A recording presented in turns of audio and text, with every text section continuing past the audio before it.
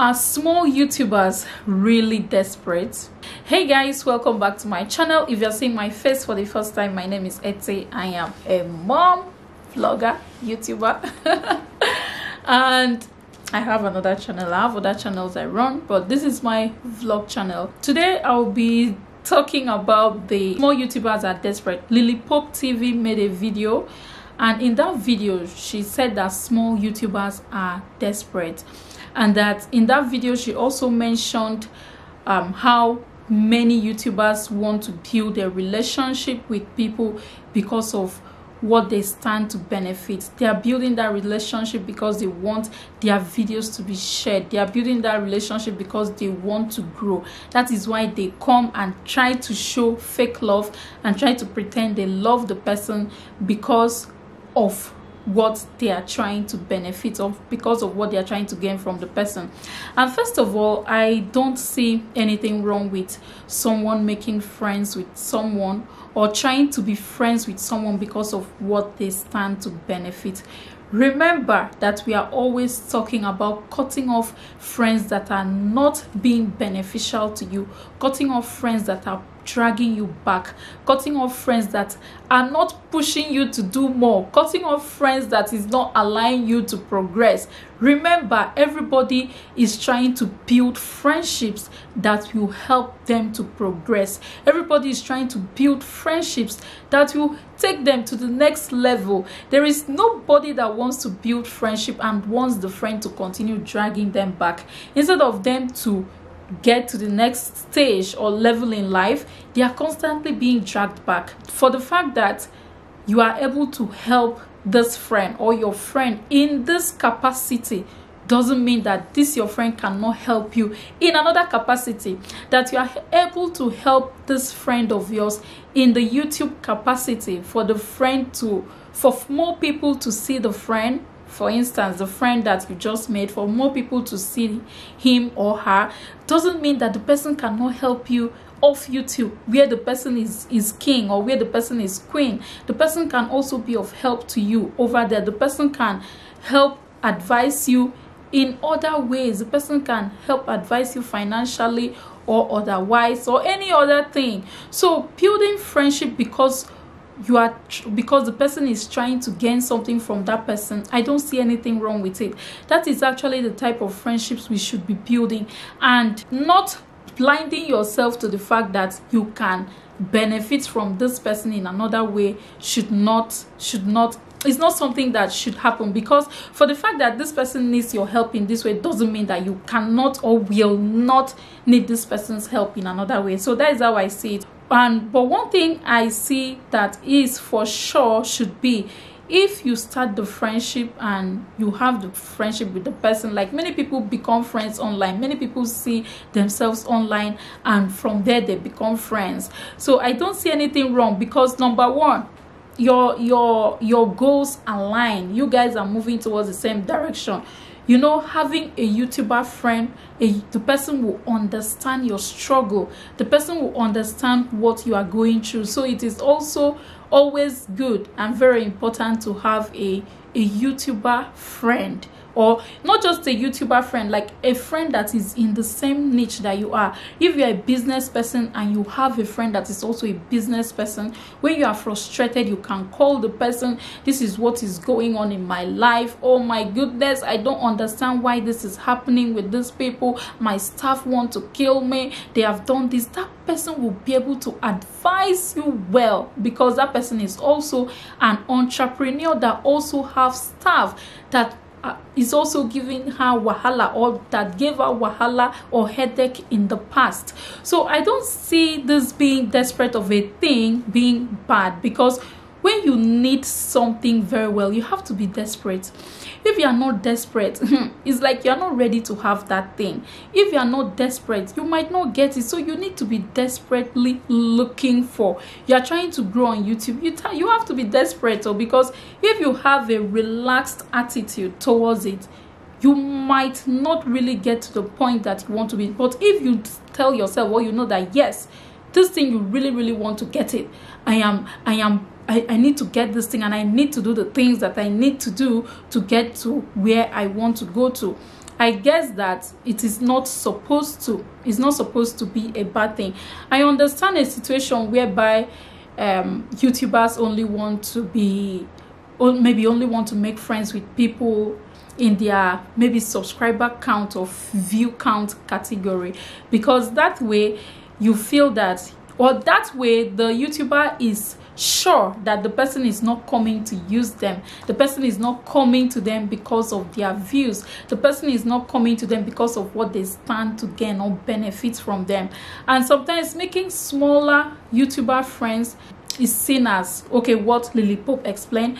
I'm not trying to dismiss how she feel. I'm not trying to dismiss how she feel. Of course, she has experienced what she experienced. You know, people go through things, and people are allowed to feel or act the way they want to act, or the way they want to feel, because we are all humans, you know.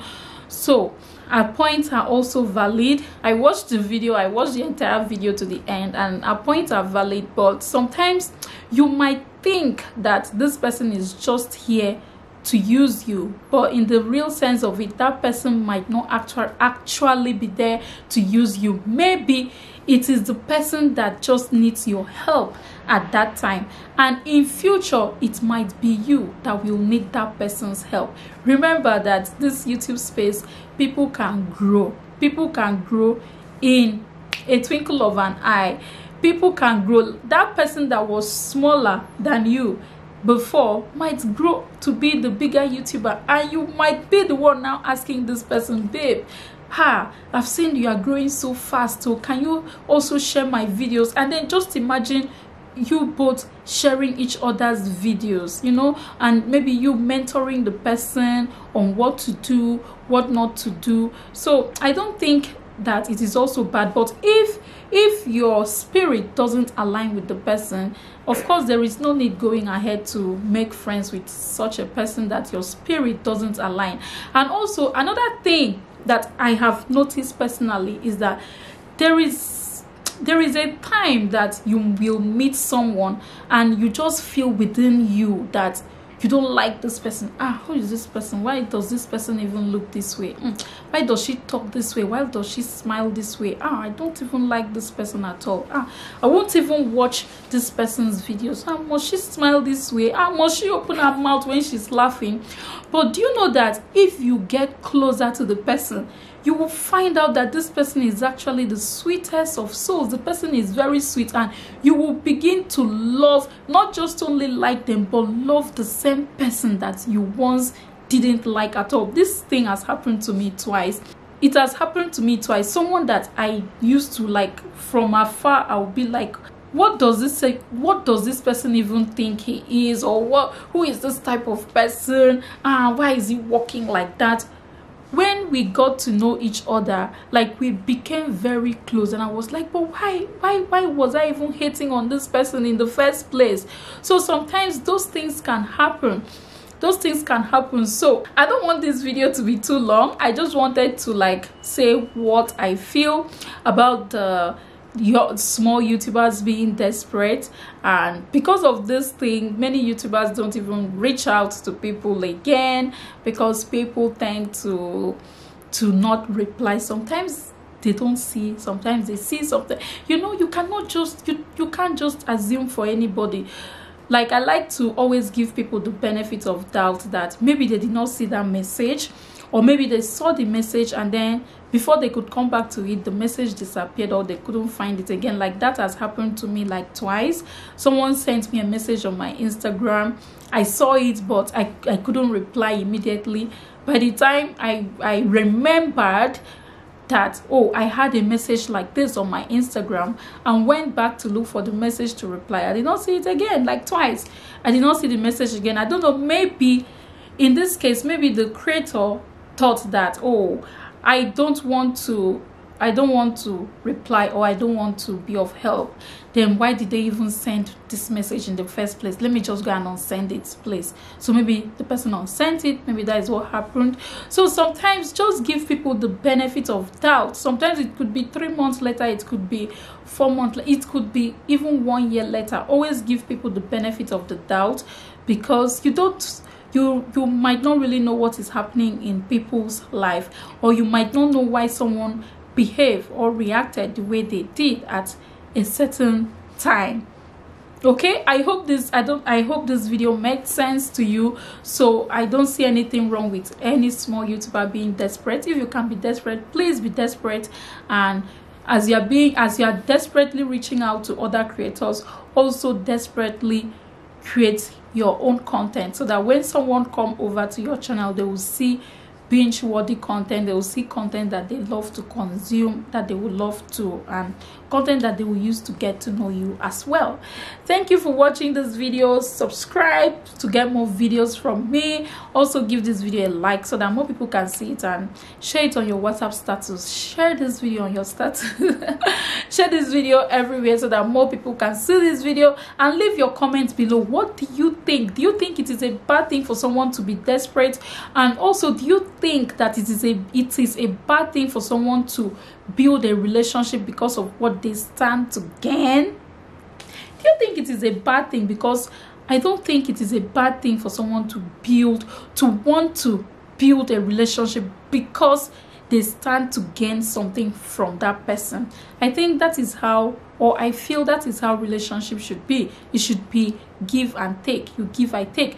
You might give me now, and tomorrow I might be the one to give you. That is how life is. Okay, life is like that, and we shouldn't like take some things too over serious. You know, that doesn't mean that you cannot create your boundaries. Of course you can create boundaries. You can be friends online until you are comfortable enough for the person to come over to your home, or for you people to stay together in the same space.